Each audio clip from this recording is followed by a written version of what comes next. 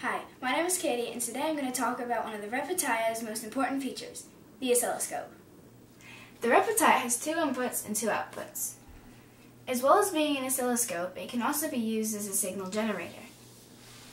I'm going to show an example using the two outputs. First, I'm going to turn output 1 to a sine wave. Then, I'm going to put output 2 to a square wave.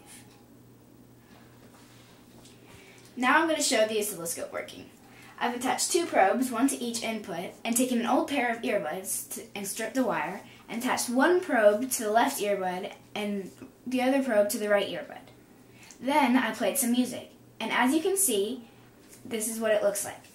The green line is the electrical signal of the left ear, and the yellow line is the electrical signal of the right ear.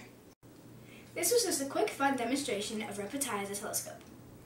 If you're serious about electronics, an oscilloscope is an essential diagnostics tool, and you'll be seeing me use this a lot in future videos.